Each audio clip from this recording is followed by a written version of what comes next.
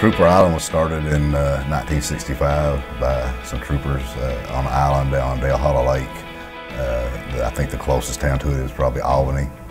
We take, from each post, we take about 32 kids a year down. Somewhere average of 700, 800 kids a year statewide. We take kids that are 10 to 12 years old, and we like to have kids that may not have a chance to go someplace during the summer. If you want to say a little more underprivileged than some of the other ones that don't have a chance to go out and do things like some other kids would.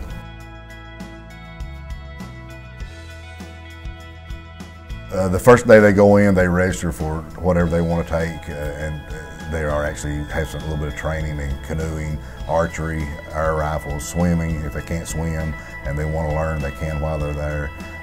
We have different things going on. There's actually a small church service on Wednesday afternoon. We also have like a question and answer session with the troopers. We don't wear uniforms during the whole time we're there. We're dressed as the kids would be. But we will put our uniforms on Wednesday afternoon or Wednesday night and talk to them as troopers to let them know that we are a civilian life just like they would have, and we're just troopers when we're in uniform, and we're there for them anytime. We will go with the Hazard Post also. We will leave Monday morning, the 8th of July, and return Friday afternoon, the 12th.